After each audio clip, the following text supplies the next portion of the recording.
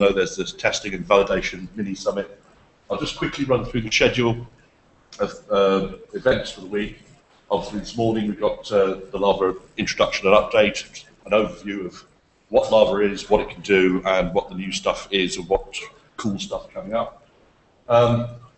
This afternoon we've got the Lava Lab deployment workshop. Until if he gets here, and James are going to be running. Tomorrow we've got the test and validation summit itself. How do we better test our engineering? We want to get input from everybody, so please, if you can, come to that. The more the merrier. On Wednesday afternoon, we're just going to be in the hacking rooms, and if you want to come along and talk to us, that's the place to grab us. Thursday, we've got a session on multi-node testing. That's been put together by Antonio, Neil, Senthil, James, and Fu-Wei. We've also got Tyler giving an advanced Lava Lab configuration presentation, show and tell. Really very useful if you're wanting to deploy a full Lava Lab. And then Thursday afternoon, we've got some training, adding third-party boards into Lava. How do you do it? What are the stumbling blocks? What are the things you need to think about? And on Friday, we've got an infrastructure update, a Lava multi-node testing LNG use case get-together. So to find out what the use cases from the LNG are for multi-node testing. And on Friday afternoon, we have got a cool set of demos. Okay, so this is an introduction to Lava. That's me. It's put together by myself and Milo. I've been with Linaro for 2.5 years now. I came from ARM, from the Fast Models division, and it's been a blast. It really has. It's a great ride.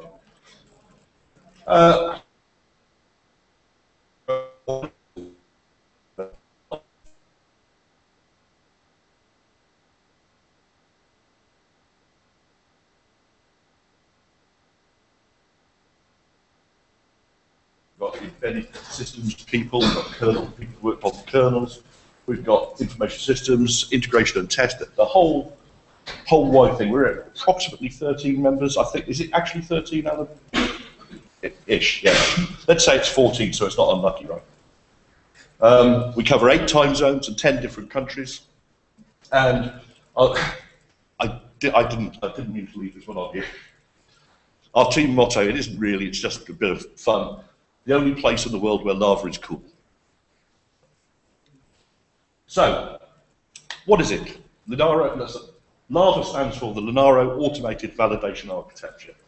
It's a framework that allows you to submit tests onto ARM hardware. It sets jobs we don't define what you do, we give you a framework for you to submit jobs, run tests, gather the results, look at the results, compare the results, watch trending of benchmarking, that sort of thing. So it produces these result bundles, and we can generate reports which can take those bundles and look at trends over time. But it's a black box to continuous integration, right? From the outside world, all devices, whether they're a fast model, a sort of advanced Versatile Express TC2, or a BeagleBone, they all appear to the outside world with the same interface. So you don't have to worry about the fact that they're very different in the way we have to drive them. So it is a sort of cloud-like solution for ARM-based devices. So I keep saying this. Lava itself is an enabler. We don't actually force what you run. But in the future, we're going to be providing a service that will help you get the right sort of tests and the right sort of views into the results of those tests. Now that we're a stronger team, we're a bigger team, we can start to consider that. When we were like 4 people, that was less of an opportunity. So, why have Lava? Originally, the whole point of Lava was the lab in Cambridge, which I look after. and it's to validate Linaro engineering output. All the stuff that's going on all the time across the graphics working groups, the kernel working groups, tool chain, we need to validate it. And so there's a continuous set of jobs going through onto various different boards. We have, I'll show you a small inventory later, and the inventory, which I updated a week ago, is now out of date again, because there's been a couple more devices. So we support automated kernel testing. One of the key things in testing is if a device gets bricked completely, what do? How do you get it back into a known state? There are a number of solutions to that. First of all,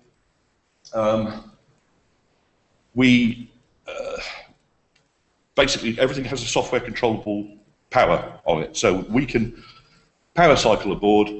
And in the case of boards like the Beagle, the Panda, the Snowball, we have a known good master image. I'm just going to walk over here for a second because I left something that I need to show you. They have a known good master image that you can boot back into. We then deploy onto another couple of partitions and reboot, intercept the boot, and boot up the test image, and then start running the tests you define. Now, that's all very well, but the one thing you haven't done is tested the boot mode. That's not the case in some other devices, like on TC2 now we can actually reflash the kernel, sorry, reflash the firmware, so we can boot up into different things and test them. Master,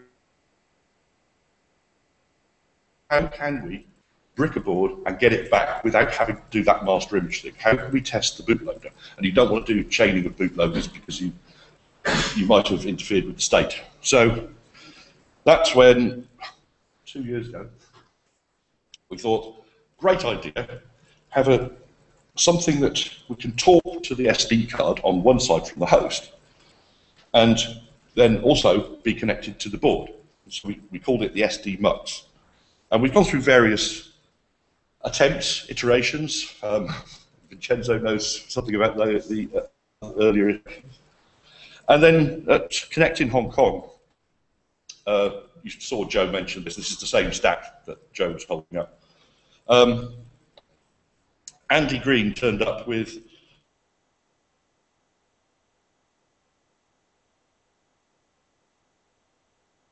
of this is an SD MUX.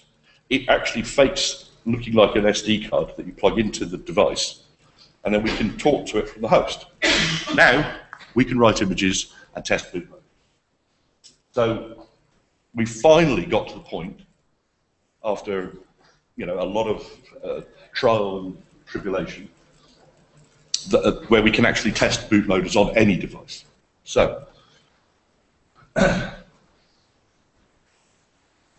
as I said, you can submit jobs that will run on a selected device with a user-selected combination of kernel and system image, whether it's Ubuntu, Open Embedded, Android. That's kind of irrelevant. We're trying to be as much of a black box as possible. Comes from, they can come from snapshots.linaro.org, releases.linaro.org,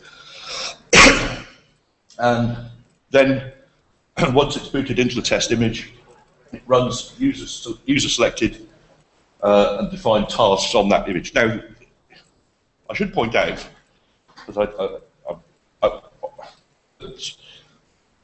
we don't actually say that they have to be tests. They're just something to do some work. It could be that you're going to compile a tool chain, something like that. That's completely fine. It doesn't really matter.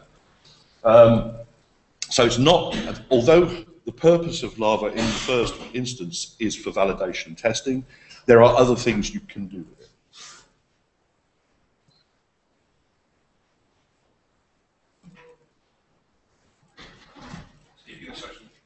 Sorry? Is the LNP available on the shelf? Not at the moment. We'll have a Q&A at the end, and I'll address some of that, okay? Sorry. So, sorry? Just one more question. Can you interact with boards?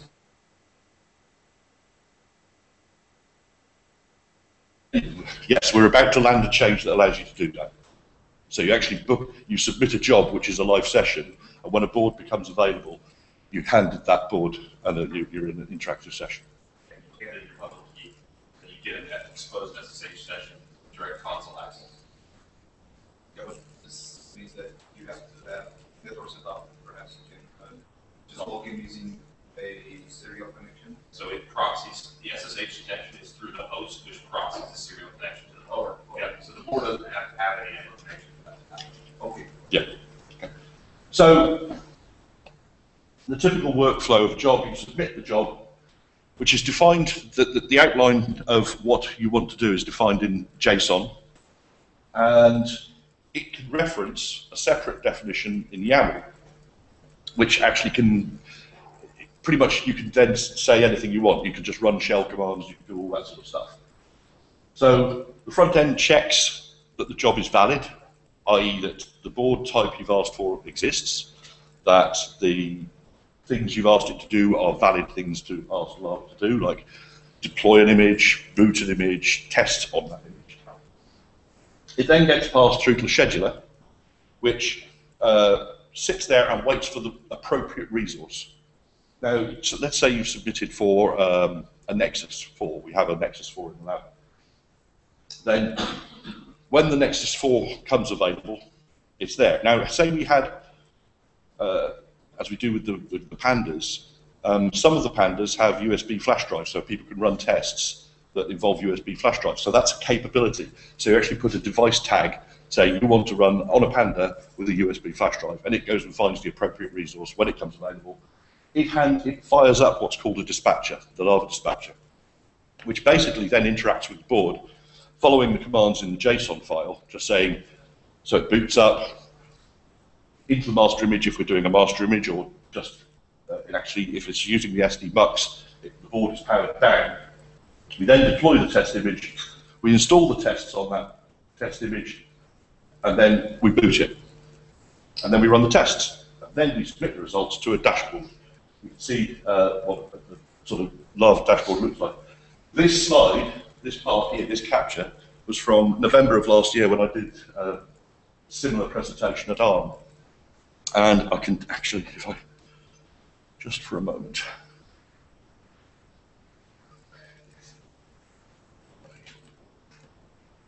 So,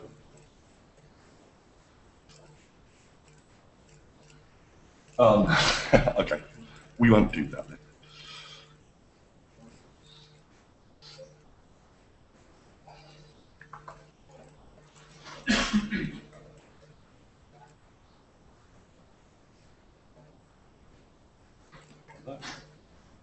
Oh no, I've lost the net connection.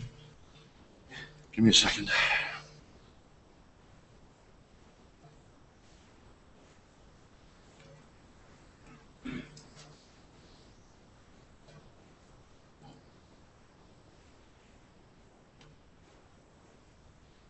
There's one net connection. Let's go. Let's try that.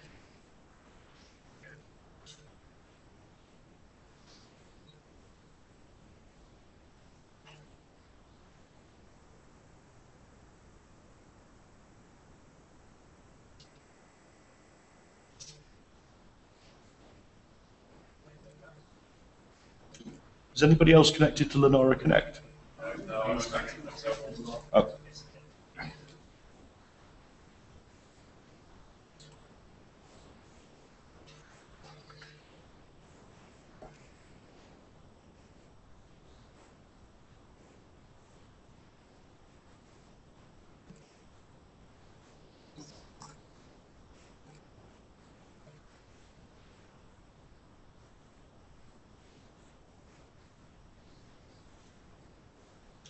Apologies about this.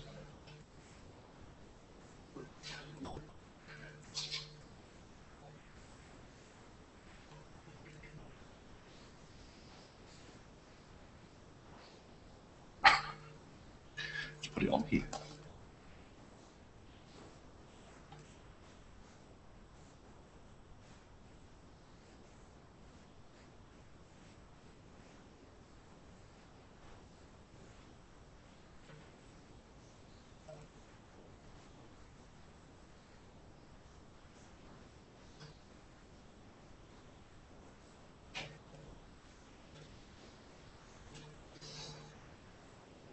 Right. Sorry for the brief interruption. So what I was going to show you was that this list is now significantly longer. These are all the device types that we have in Lava. If you drill down through those, you go into the actual instances of the devices, and you can see the jobs that have run on them, what the results of those jobs were. It's significantly bigger. I'll come to the inventory in a minute. So, there are various manifestations of Lava. As I said, originally it was conceived just as a lab as a service in the Cambridge. But now we found lots of people, different companies, are actually using it. They've been taking it and installing it. In fact, Tyler, our technical architect in the Lava team, worked for a company that did just that. We didn't even know they were doing it. They just downloaded it, installed it. Well, Tyler did, and got it all running. And so we found various of our members' companies are setting up instances in their own offices. And one of the things, I'm just going to stand on a little bit of a soapbox for a moment. Lava is open source, but that's what Linaro is about. We are an open source company. We've had a lot of problems with when people have made changes to their local stuff, and then we've moved along, they've pulled down the new Lava, and their changes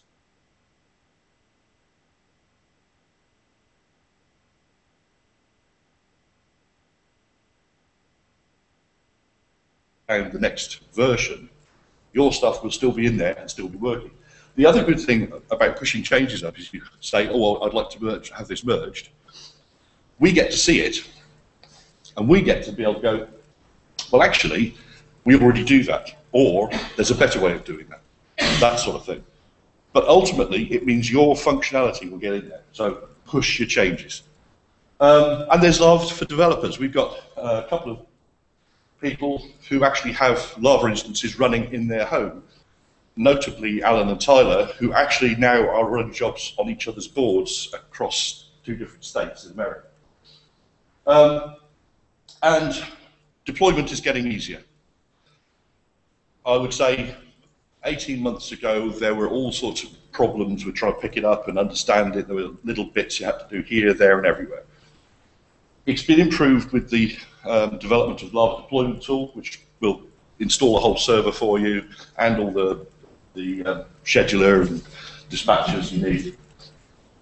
And we've also got, we're also actually trying to get it packaged now. Neil has been working on that. So you'll actually be able to do apt-get or yum install Lava server, whatever, and we're close. It's not there yet, but we are close, so we are improving it. So, people have seen various pictures of the lab over time, but we now have 75 devices online in one way or another. It's because we have various different servers. We've got staging servers as well as production servers. I'm not going to read through the list. As I said, oh no, I did update it. I must have been asleep. So we've got 2 Broadcom Capri boards in there and 3 Nexus 10s. There is one rule: if you want to submit jobs and look at results, you have to be a member. You have to have a login within Lava. And so yeah, there's lots and lots of devices in the lab. We're continually maintaining and checking that nothing's broken. So we come to reliability. So it's very important if a job runs and it fails for some reason, that the reason it has failed is nothing to do with Lava itself, and is more likely to be to do with the job. Now, about a year ago, so we introduced the idea of a health check about 2 years ago, a year and a half ago. So they get run once every 24 hours on each board. Not all at the same time, it is scattered across so we don't suddenly have a load on the lab.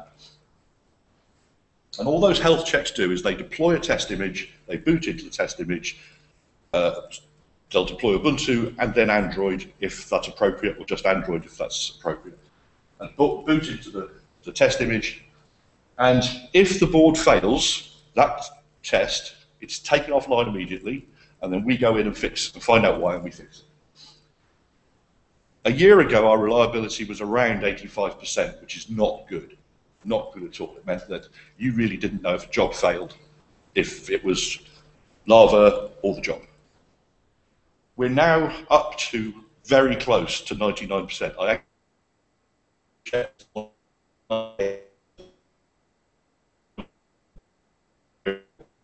to get that over the 99%.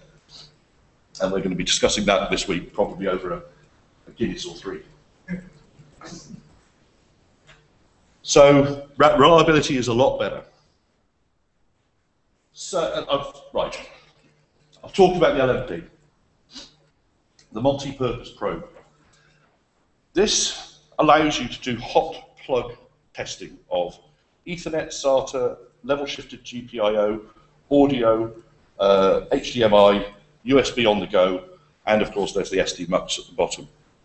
We had an engineer from Calzada come in a couple of weeks ago to help upgrade one of our Calzada servers. And when I showed it to him, his quote was, "That is the holy grail of automation." And I can't disagree. When we saw this being presented by Andy over in Hong Kong, we all came out of it with goosebumps. I was told I needed to get a life because I was so excited. But so we've got bootloader testing. Multi-node testing is landing at the moment. It's being worked on very actively by Senthill, Neil, and Fu. Yes, of course. Sorry. Multi-node was the hot topic for us. It suddenly came up at the last Connect. It solves so many problems. You can have multiple devices involved in a test. This is not just about ARM devices either, because x86 devices can be involved in the test as hosts. So if you think about when you're deploying, just a simple example, you're deploying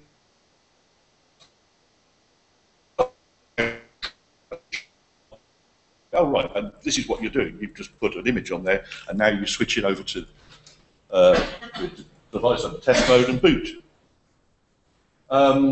We've got LEG servers in the lab. We've got 2 Calzada 96 node, noisy, but they are amazing pieces of kit. And we're starting to get LNG. I've just placed an order for some LNG support stuff, so that'll be going into the lab in the next 4 weeks. And lots of Lava helper tools are coming up.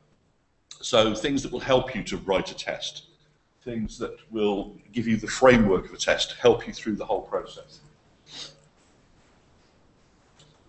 So what's coming? So Lava is the sort of end of continuous integration. You've got all the stuff happening at this end, generating the images, the hardware packs, the filing systems, and whatever. And at the other, they then submit jobs, an automated process, to Lava. What we're looking at in the next sort of, it's not going to happen in the next cycle, but in the next year, let's say, is that we will be able, the whole thing will be drop it in one end of Lava and it comes out the other. Our aim is that every time you commit, even on a branch, your stuff will be checked. And of course, we got rightly had some criticism leveled at us at Hong Kong. That we were submitting kernel stuff upstream, and it was fine on ARM, but it had broken x86. So it wouldn't get accepted. So this will enable us to, because we've got the whole idea of multi-node, you'll be able to do one job which checks both, you'll get an email back, and ultimately we won't even let you, a merge will not be possible until it's passed that test. So, in conclusion, the usage of lava is growing massively. The interest in it has rocketed, I'd say, in the last 9 months. And the lab is expanding. That's not actually what the lab looks like at the moment. If it did, Matt and I would be actually boiling hot by now. But I can see within the next year to 2 years that we will have 30 racks of stuff in there, and we're going to a distributed pattern over that time, so we'll be able to have not just one lava lab, but lava labs in different countries that all controlled so that you submit to a controller in the cloud, and then that has the scheduler, which goes and finds appropriate resource somewhere in the world. Which is all of this stuff is so incredibly exciting. I mean, I think we all came away from the last connector sort of like just buzzing. I feel it's going to be even better. So, just to wrap up, I generated an animation. Which was actually the first one of this was done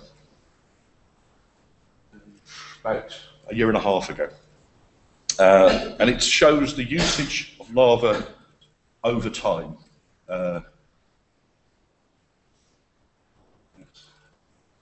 Right. I'll explain it when it comes up. So, let's look full screen.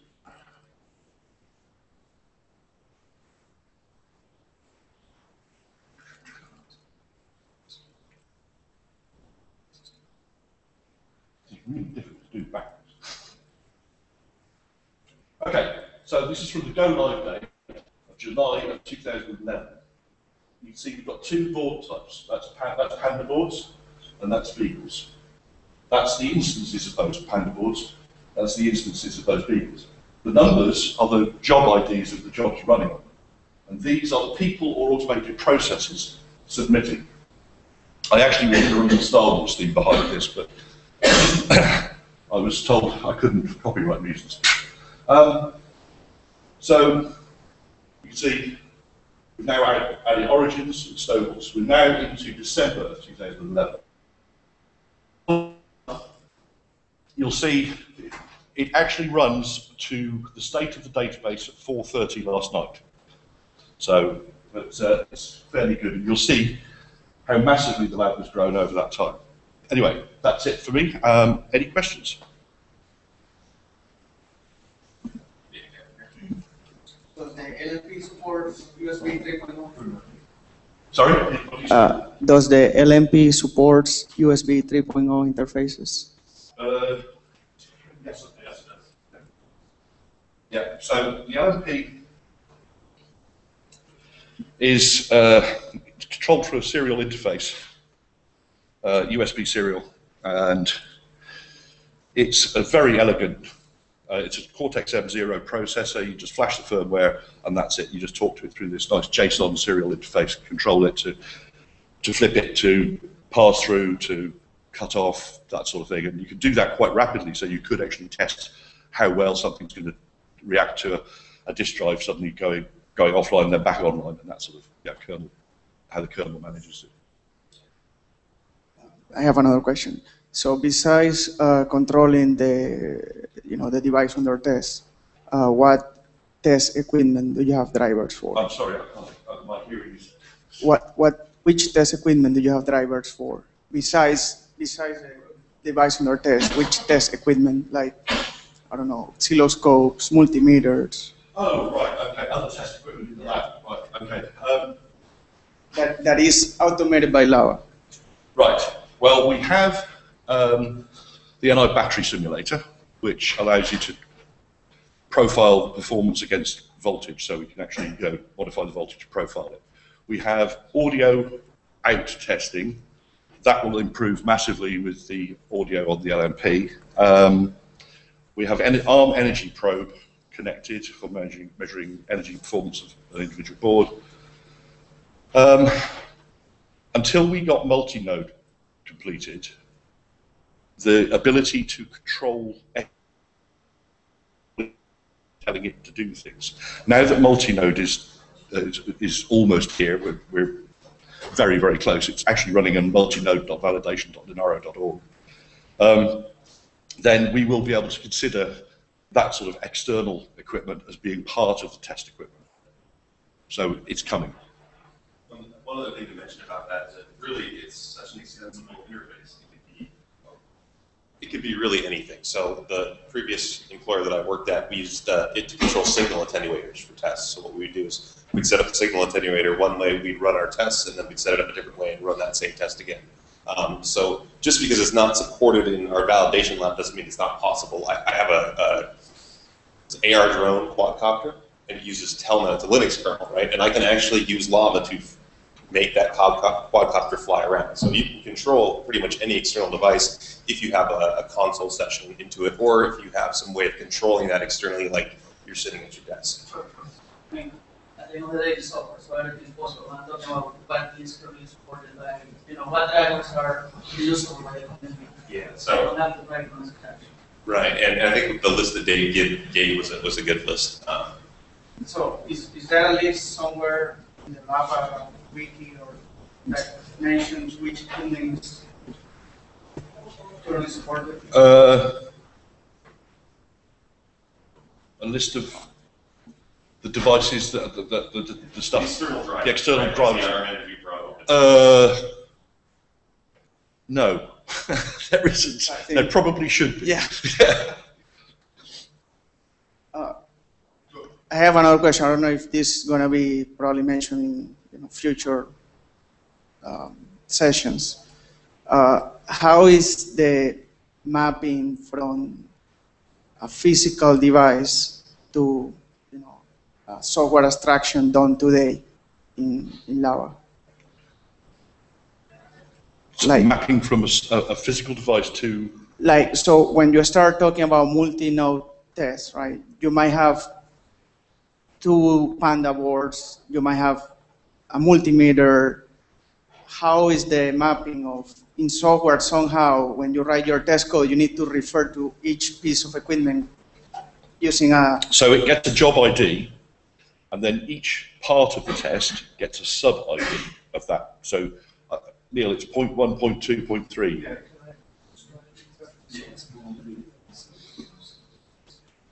So, the way we are going to put multi-node into place is that you have a single submission which defines all of the devices you're going to have in that group. After that point, all of the devices in that group have information about where those other devices are and what type of device they are, what role they're providing within the group. From that information, you can then ask for specific information from those devices, like if one is running a database, you can say, well, what port do I connect to you on? What's my connection status for that kind of stuff? So those are test-specific pieces of data we need to disseminate around the boards. So we have a messaging API which will actually be able to ask for those questions, get the answers back, and pass them back to your process. So you will have a way of interrogating the group to get the information you need, so that this board over here knows, say, an IP address of that board over there, which is part of the same group. It says, right, now I know that machine is this kind of role, and therefore I know I can run this test on it because I know that the test designer has put that information into the image, or the test definition is running on that role. Sure, but how do one thing is to connect the item quite easy, but another thing is when you register a device, do you also register the test equipment that is attached to that particular device? Because unless you have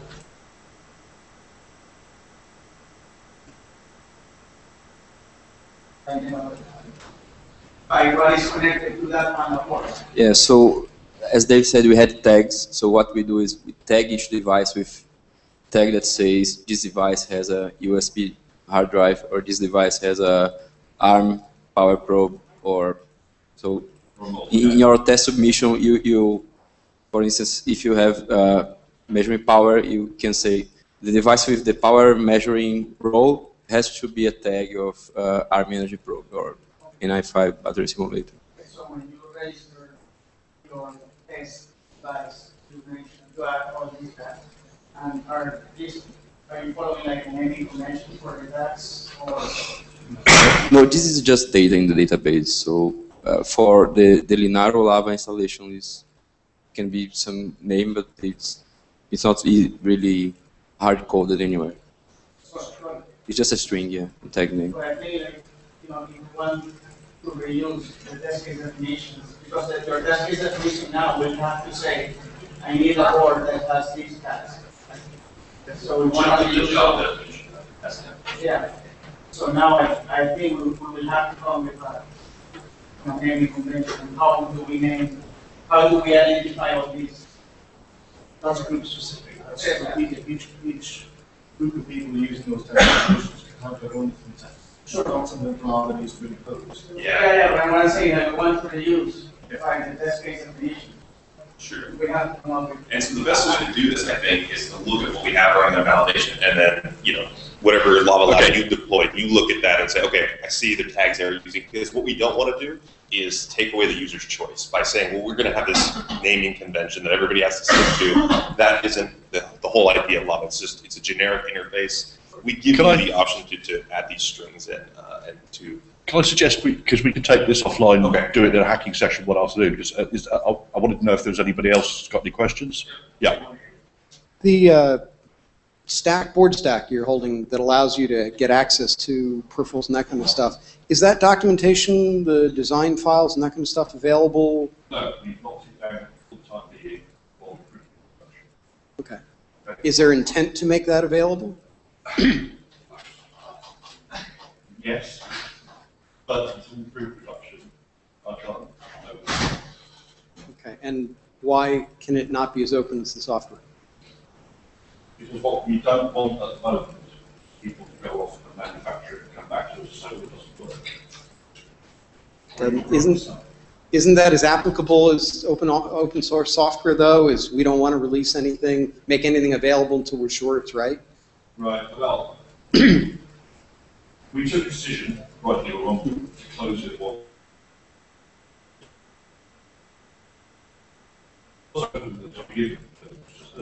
When we went to manufacturing, okay, it's proven.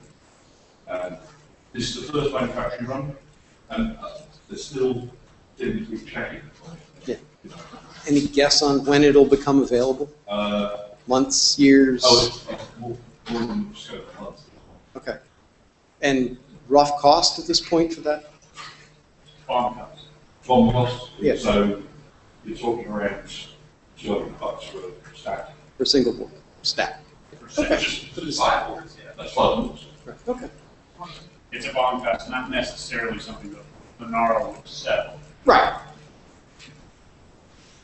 So one other thing is, so this is all designed around automated testing right now, but because of the diversity of hardware that's in the lab, one nice thing would be to say, can I request this board, as a kernel developer, can I request this board for temporary test of a kernel before I push this stuff upstream? I want to test this.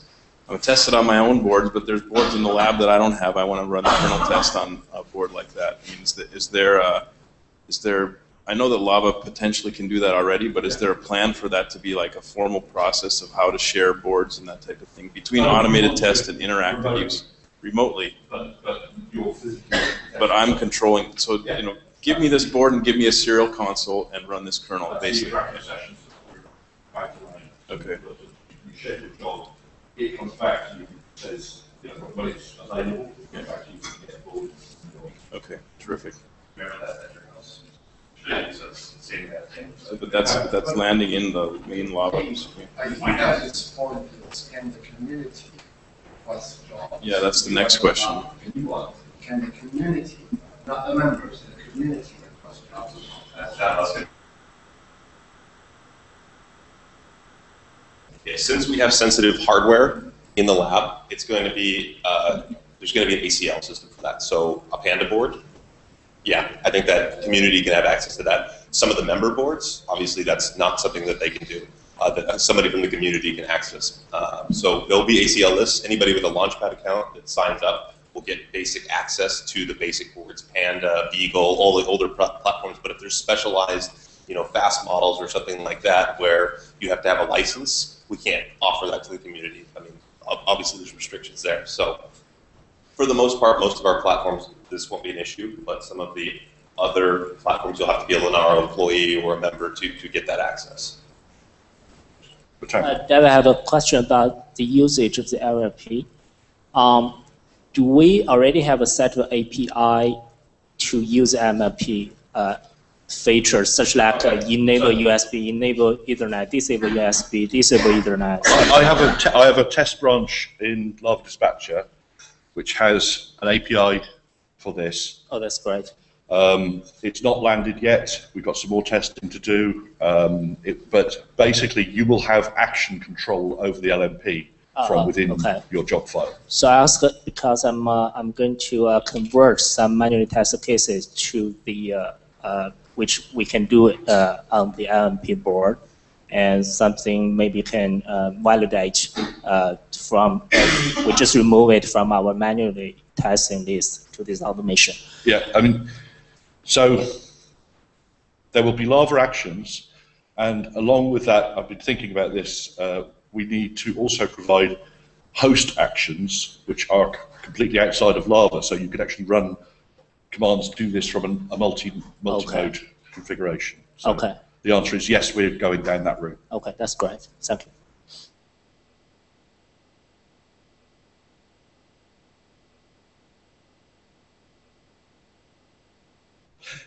Okay, anybody else? No?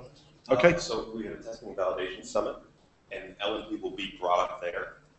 I think if you're interested, come to our hacking sessions. I think we might be able to give you guys a demo and show you how to use it. And also we broadcast live on air every Friday, Linaro on air. There's been an LNP demos, for weeks kind of leading up to this. So also check those out too. In fact, I did a broadcast 2 weeks ago from the manufacturer. As the first boards came off, and I actually managed to get something working. So. Okay, thanks everybody.